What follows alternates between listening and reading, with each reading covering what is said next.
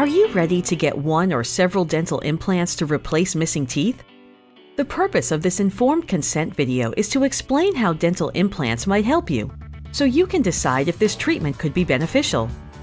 During the next few minutes, we will explain how a dental implant works, the surgical procedures involved, as well as the alternatives to dental implants.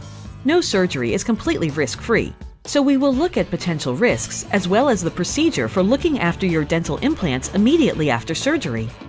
We'll begin with explaining how a dental implant functions. So what exactly are dental implants? Dental implants are a different way of replacing lost teeth, as they are fixed in your jawbone so they function more like a natural tooth. Implants can be used to replace a single tooth. They can replace several teeth to hold a fixed bridge, or they can be used to secure removable partial and full dentures. They can replace teeth lost to disease or teeth that may have been knocked out due to trauma, for example, when playing sports. Dental implants are ideal for replacing lost teeth, but it is important to know about the alternatives. These may include fixed bridges or removable full and partial dentures. Infected teeth that still have a good support within the jawbone may be saved through endodontic therapy, something that is better known as root canal therapy. Root-treated teeth can be fully restored with a post and crown. Ill-fitting dentures can be remade to provide a better fit, or it might be possible to reline them in order to keep the gums and jawbone healthy. Missing teeth should always be replaced, as otherwise the remaining teeth may move, causing the bite to collapse. Correcting this can be costly and difficult. Before deciding on dental implant treatment, your dentist will take a complete medical and dental evaluation and develop a plan. This is to ensure you do not have any health conditions that could make surgery inadvisable. In addition, the dentist will use a number of different diagnostic tools such as CT scans or dental X-rays, so your implants can be placed with precision and with minimal risk. The process for having dental implants involves two separate surgical procedures. The initial surgery is to place the implant post in the jawbone and is usually carried under a local anesthetic. An incision is made in the gum tissue before a hole is precisely created. The implant is placed into the hole and the gum is stitched shut. The site is left to heal so the implant post can integrate firmly with the jawbone. During this process, new bone cells will grow on and around the implant post, ensuring it cannot move and that it is strong enough to support a restoration. To assist healing, dental appliances should not be worn for the first few days after surgery, as it is important not to put pressure on the site. If you must use the appliance right away, it might be possible to adjust it so it does not touch the implant site, thus avoiding placing pressure on the implant.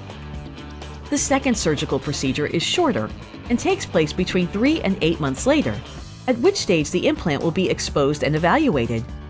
This is a process to determine if the implant post has successfully locked into the jawbone. At this point, it may be necessary to make some changes. If the implant has failed to lock in, then it may need to be removed. Options at this stage can include changing the implant or placing the implant at a different area.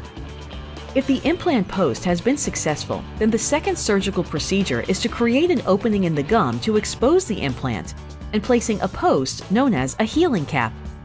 This is so a tooth can be attached that will extend above the gum line into the mouth. The cap is used to shape the gum tissue to give support to the crown or bridge. The final phase is to thread a metal sleeve known as an abutment into the implant, and this will be used to hold the crown, bridge, or denture firmly in position. At this stage, your final prosthesis can be constructed. The fee for the final teeth is usually separate from the surgical fees. As we mentioned earlier, there is always some risk with any type of surgery. The risks associated with dental implants can be in the surgery or the tooth restoration. Surgical risks can include bleeding, infection, swelling, pain, temporary facial bruising following surgery. More severe but rare problems are bone fracturing in areas where the jaw is thin, muscle spasms, injuries to the temporomandibular joint, damage to tooth roots which may later need root canal treatments or need to be removed. Nerve damage at the surgical site is usually quite close to a sensory nerve. This is mostly in the lower jaw. The damage can cause numbness, pain, or a tingling sensation in the lips, chin, and tongue. This numbness is usually temporary, but occasionally it may be permanent. In the upper jaw, sinus or nasal perforation during implant surgery, sinus infection. Complications are usually resolved when treated appropriately. They can be treated at the office with medications and procedures during the surgery or at home with medications such as pain medication to reduce pain, antibiotics to avoid or treat infection, steroids to avoid inflammation. It is important you note the following. Sometimes it might be necessary to carry out additional surgery to repair the problem. Surgery is thoroughly planned, but sometimes the actual procedure may reveal that implant surgery is not possible and a different dental solution is needed. Each person heals differently, so it is not possible to precisely predict the result of implant surgery. Making sure you understand these risks. This allows you to make an informed decision and to have realistic expectations of implant surgery. If you don't understand, ask for more explanations. Do not agree to have treatment before you understand and agree with the potential risks. Tooth restoration risks include failure of the implant to lock in the bone, causing a loose implant, fracture of the implant parts, causing the tooth to come off the post, fracture of the crown. These problems are usually solved by making new parts and new teeth.